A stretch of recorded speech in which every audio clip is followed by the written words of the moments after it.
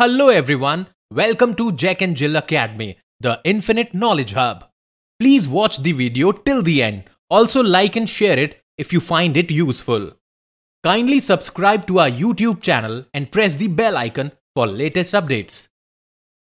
Hello everyone, myself Balraj Singh, class 9th sound part 2 will start. Let's see. In the earlier parts we have seen what are longitudinal waves, what are transverse waves, what are mechanical waves, how sound travels, alright. So sound की characteristics क्या हैं? Firstly, we have understood, हमने देखा था कि compression क्या होता है, यहाँ डिटेल में देखते हैं. The compression region is represented by the upper part of the wave curve. It is a region where particles cluster together. Cluster means इकट्ठे हो जाते हैं. Density बढ़ जाती है. The density as well as pressure is always high in this region. Density, pressure high होता है compression में.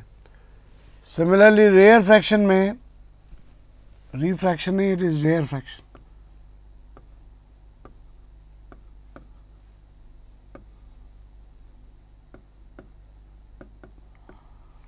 Rarefaction it is. It is not refraction. Rarefaction is represented by lower part of the wave curve. It is a region where the particles separate out. Separate out means density बहुत कम है, बहुत दूर दूर बैठे हैं particles. It always has what? Lower pressure, lower density. Crest क्या होता है?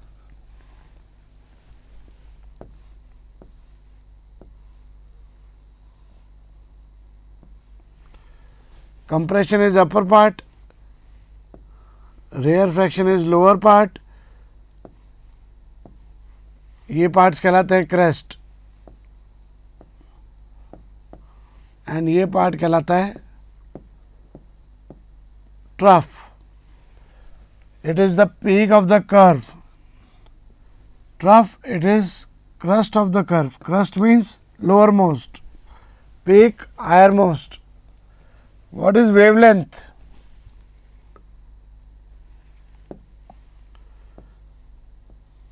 The difference between crest and trough is called as wavelength. It is denoted by lambda. Wavelength lambda, the distance between two consecutive compression maximums or two consecutive refraction maximums is called as wavelength. It is denoted by, it is ऐसा unit क्या है इसकी metre. Distance है ये, दो crest के बीच का या दो ट्रफ के बीच का जो डिस्टेंस है उसको कहा जाता है क्या?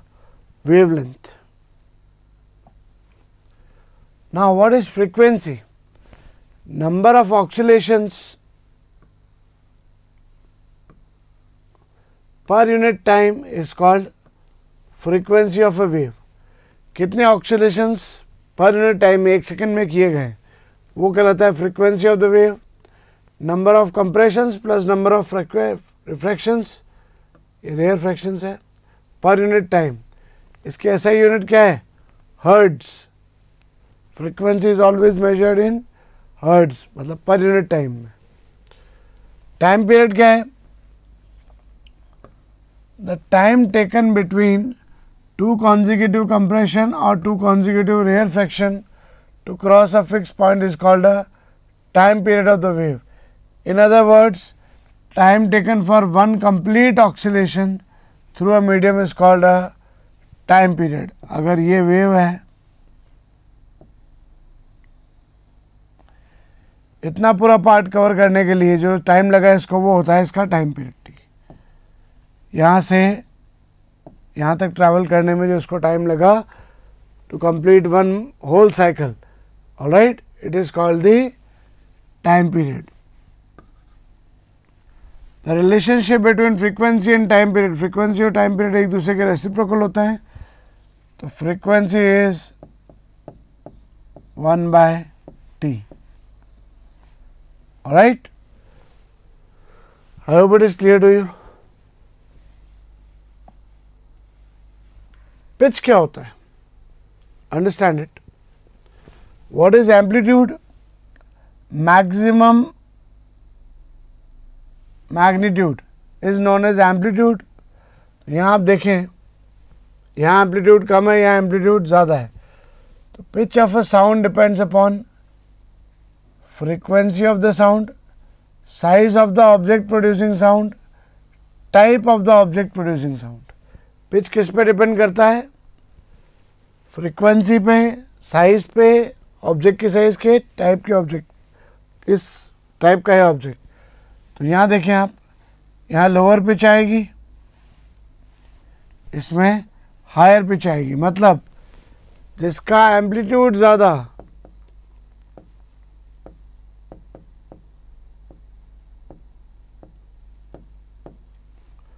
उसका पिच भी ज़्यादा होगा। ये कैन सी, जो क्वाइटर है लोअर पिच, लाउडर है हायर पिच। देखें यहाँ पे। और एम्पलीट्यूड क्या होता है? द वैल्यू ऑफ मैक्सिमम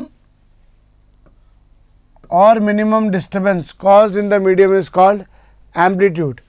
देखें आप यहाँ डिफरेंट कलर लाइंस देख सकते हैं, red one, green one and blue one। okay, so highest amplitude किसका है? blue का, medium one is for green and lower most is for red one। alright, तो amplitude क्या होता है? सेंटर लाइन से कितना मैग्नीट्यूड है उसका, जितना वो हायर होगा उतना ही उसका एम्पलीट्यूड हाई होगा। तो amplitude is basically what? Magnitude only. Amplitude defines if the sound is loud or soft। Amplitude define करता है कि साउंड लाउड होगा या सॉफ्ट होगा। द टिम्बर और quality of sound is characteristic with which we can differentiate between different sounds even if they have same pitch and same amplitude. अगर दो sounds का सेम पिच है, सेम एम्पलीट्यूड है, but timber is the thing which can create the difference. not so important at your level। Tone क्या होती है? The sound which has single frequency through out is called a tone. हर जगह उसका frequency up and down नहीं हो रहा, frequency same है, then it is called tone. And what is note? कभी अगर आपने गिटार वगैरह कुछ ऐसे इंस्ट्रूमेंट सीखने का काम किया हो, कभी नोट भी किया हो, there are different notes. What is a note? Note is a sound with more than one frequency। अलग अलग frequencies होती है उसमें। It is called a note। It is pleasant to listen। It is an unpleasant sound। There is some mistake over here, some confusions। Might be a noise के लिए हो। Noise, disturbances, not uniform, unpleasant। Tone बिल्कुल smooth चल रहा है, pleasant. Alright, सो noise में क्या होता है? रिदम नहीं है, रैंडमनेस। टोन में यूनिफॉर्मिटी है, सिंगल फ्रीक्वेंसी है। Now speed of the sound समझते हैं। The distance by which a compression or rarefaction of a wave travels per unit time is called as sound speed। क्या बोला कि किसी भी साउंड का कंप्रेशन और रेयरफैक्शन कितना डिस्टेंस ट्रैवल करेगा, कितने टाइम में। कंप्रेशन जा रहा है, कंप्रेशन कितना डिस्टेंस ट्रैवल करता है, कितने टाइम में, that will define speed of a sound. ऐसा यूनिट सेम है, मीटर पर सेकेंड। इसको डिफाइन कैसे करते हैं? This is important. Speed is distance upon time. Distance की जगह लिया वेवलेंथ अपॉन टाइम। क्यों? क्योंकि वेवलेंथ की यूनिट क्या होती है? मीटर ओनली, और टाइम की सेकेंड। राइट, तो जब यहाँ से हम कैलकुलेशन करते हैं तो वेलोसिटी को हम लिख सकते हैं lambda upon T. 1/t is, अगर इसको हम कैपिटल टी से नोट करें, 1/t इज फ्रीक्वेंसी, तो लैम्बडा इंटू फ्रीक्वेंसी भी लिखा जा सकता है velocity. Speed of sound in air fix है, 333 meters per second. Very fast. What is intensity? The amount of sound energy that passes through a unit area per second is called intensity. What is intensity? कितनी sound energy पर area पर second में पास हो रही है is called intensity. Per unit area में per unit second में कितनी एनर्जी पास हो रही है. तो अगर किसी साउंड की कम एनर्जी पास हो रही होगी तो वो लोअर इंटेंसिटी बोला जाएगा. किसी साउंड की हायर एनर्जी पास हो रही है पर उतने ही एरिया में उतने ही टाइम में, that it will be called as high intensity sound. So intensity क्या है? Amount of sound energy per unit area per unit time is called intensity. Loudness, it is how our ears respond. Loudness क्या है? हमारे कान कैसे respond करेंगे. Two sounds with same intensity, दोनों की intensity same है, मतलब per unit area में per unit time में same part निकल रहा है, same energy निकल रही है, but they can vary in what? Loudness, only because we can detect one sound easier than the other. कौन हमसे कितना दूर है, हम उसको कैसे डिटेक्ट कर पाते हैं, वो लाउडनेस पर डिपेंड करता है. राइट, उन दोनों की intensity might be, it can be same.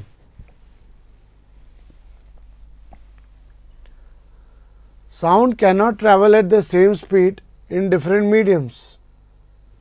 अलग अलग मीडियम में अलग अलग स्पीड पे ट्रैवल करता है. Cannot travel at the same speed. The speed of sound in medium is affected by three things. ऐसा क्यों है ये बता रहा है. इस मीडियम में तो अलग स्पीड पे चला, इस मीडियम में अलग स्पीड पे चला, इस मीडियम में अलग स्पीड पे चला. क्यों होता है ऐसा? होता है, हम ये जानते हैं, but why it is? The density of the medium. For example, speed of sound is maximum through solids. Medium की डेंसिटी क्या है, उस डेंसिटी के ऊपर डिपेंड करेगा.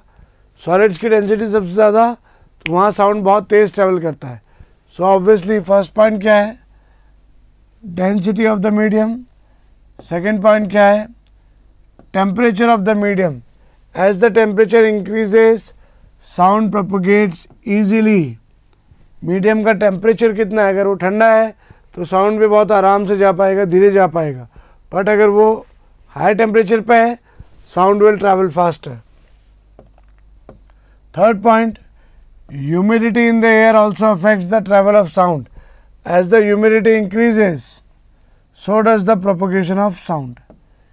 ह्यूमिडिटी इंक्रीज होगी, साउंड का प्रोपोगेशन भी इंक्रीज होगा. तो थ्री फैक्टर्स हमने बताया आपको क्या है.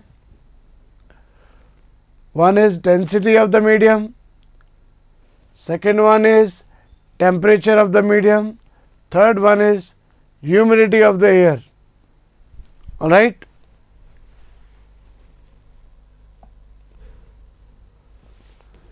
कौन सी वेव प्रॉपर्टी है जो लाउडनेस और पिच को डिफाइन करेगी? Very important. Let's see. The amplitude of the wave determines the loudness. Amplitude क्या है? ये वेव आपकी, यही तो कहलाता है इसका amplitude. Right. So the amplitude of the wave determines the loudness. More the amplitude, अगर एक और बनाता हूं यहां पे, let me use the different colour. More the amplitude, more is the loudness. I hope you can compare. Pitch कैसे determine होता है? Pitch is determined by frequency of the wave. Higher the frequency, more is its pitch. Frequency क्या है?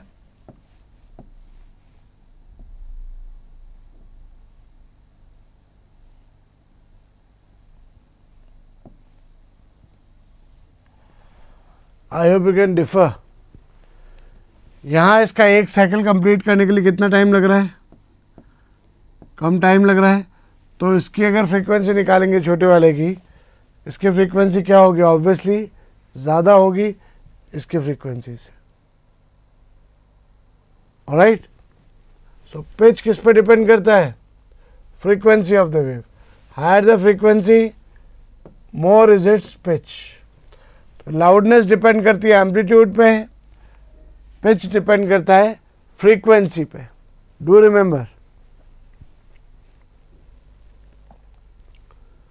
अब हमें क्या करना है? यहाँ पे कैलकुलेट करना है क्या? Wavelength of a sound wave. किसी साउंड वेव का वेवलेंथ निकालना है, इसका frequency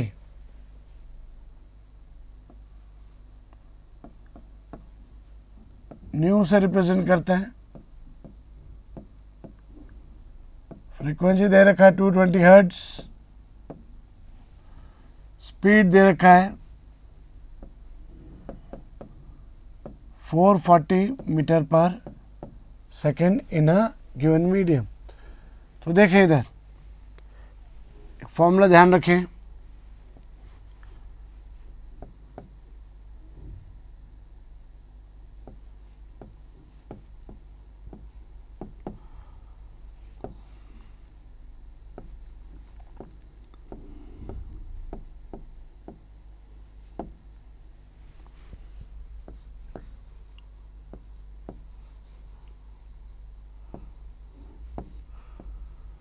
frequency is equals to velocity. Velocity की यूनिट क्या होती है? मीटर पर सेकेंड इंटू वेवलेंथ की यूनिट क्या होती है? Metre. Metre metre cancel. Frequency की यूनिट क्या आती है? पर सेकेंड। राइट, तो frequency is equals to velocity upon wavelength. यहाँ हमें निकालना क्या है? वेवलेंथ। सो वेवलेंथ कैसा आएगा? velocity divided by frequency. How much is velocity? 440 meter per second. Frequency is 220 hertz. So हमारा wavelength कितना आएगा? 2 meters. Right? I hope you got it. Formula याद रखना है आपको. Do remember. A person is listening to a tone of 500 hertz. Frequency दे रखा है आपको 500 hertz. Sitting at a distance of 450 meter from the source. Distance दे रखा है. What is the time interval between successive compressions from the source? क्या पूछा है आपको?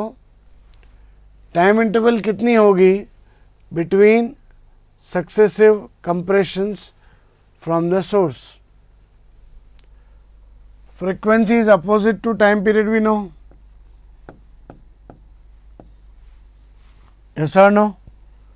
तो frequency अगर 500 हर्ट्ज है तो टाइम पीरियड कितना हो गया? 1/500। और उन दोनों के बीच में डिस्टेंस कितना है?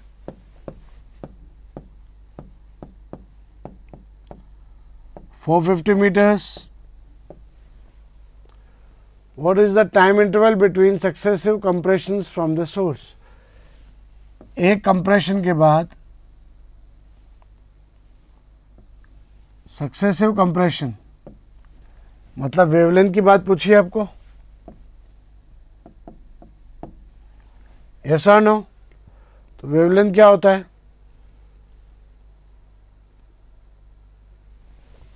साउंड की बात कर रहे हैं यहाँ पे।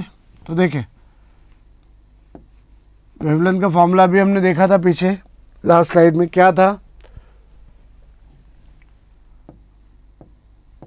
Velocity by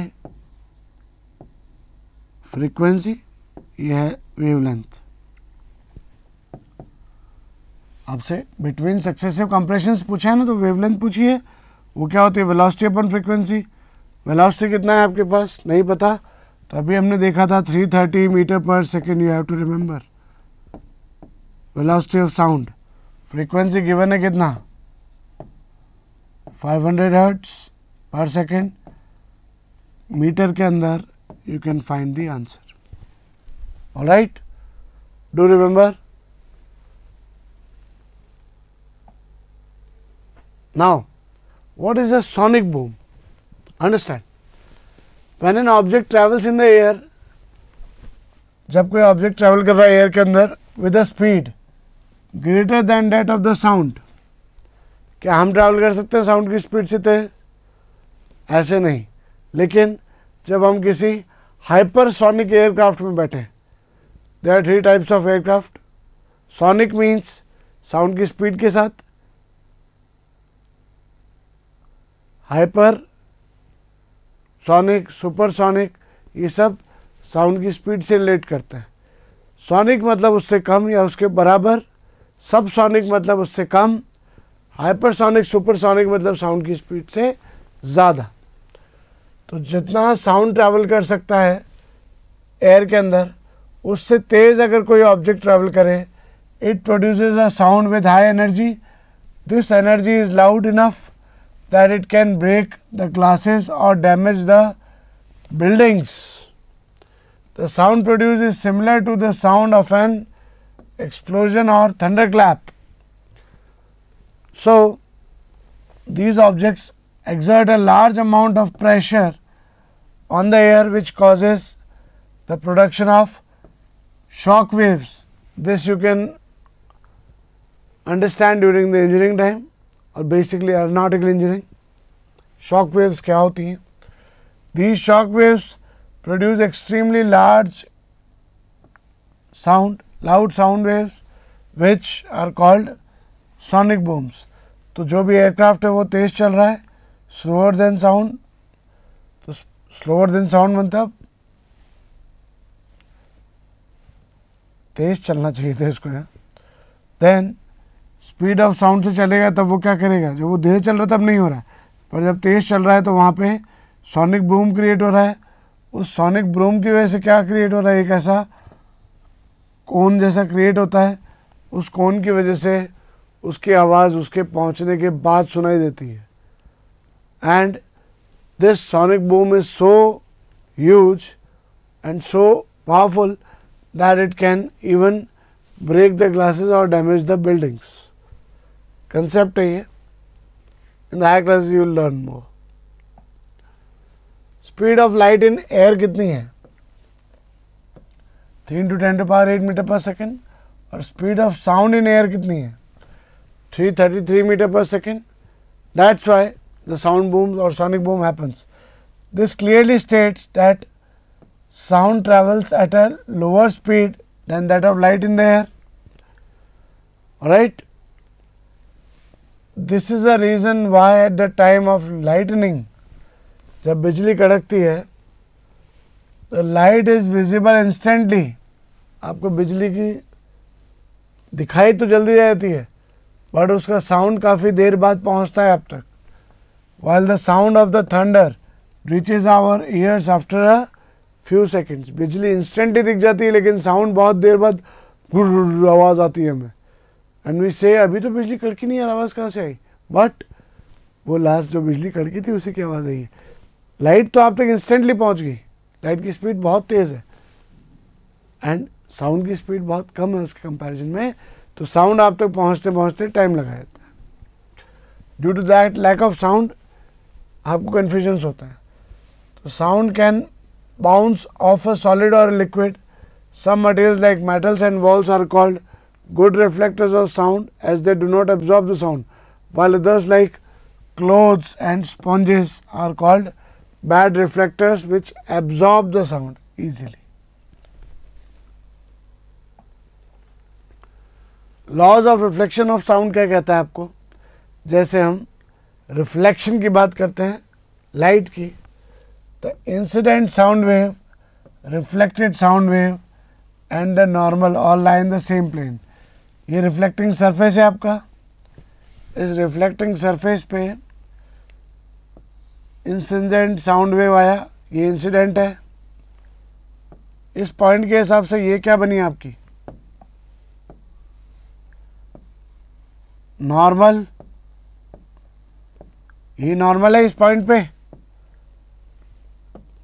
this is the point, इस पॉइंट पे यही नॉर्मल बनेगी. This is your reflected sound wave. Incident sound wave जो आया उसने आई एंगल बनाया, रिफ्लेक्टेड ने एंगल आर बनाया विद रिस्पेक्ट टू नॉर्मल. तो एंगल आई और एंगल आर, ये इंसिडेंट है, ये रिफ्लेक्टेड है.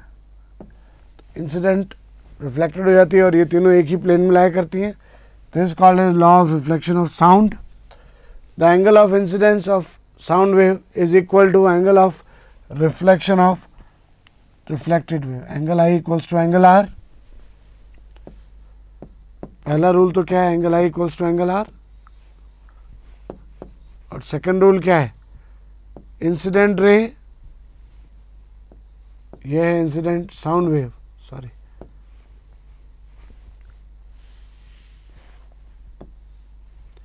incident sound wave, normal and reflected sound wave, they all lie in the same plane. एक प्लेन में ही दिखाई देते हैं, 3D नहीं जाते. यूँ नहीं कि यहाँ से आई यहाँ टकराई वहाँ चलेगी, नहीं, एक प्लेन में दिखाई देंगे. ऐसे ही आई टकराई ऐसे ही जाएगी. तो नॉर्मल साउंड, इंसिडेंट और रिफ्लेक्टेड एक ही प्लेन में लाई करेंगे. I hope guys it is clear to you. कैसे साउंड ट्रैवल करता है, क्या चीज़ें हैं, क्या वेवलेंथ है, क्या प्रॉपर्टीज़ हैं, फ्रीक्वेंसी क्या है, टाइम पीरियड क्या है. Right, I hope. Thank you. Thank you for watching the video. Follow us on Facebook, Instagram, Twitter and LinkedIn as Jack and Jill Academy for more information. You can also download Jack and Jill Academy's app from Play Store for online courses related to school education from pre-primary to senior secondary level. Competitive exams like NTSC, NDA, CLAT, JEE, NEET and multi-activities like yoga, art and craft, dance, music, self-defense and many more.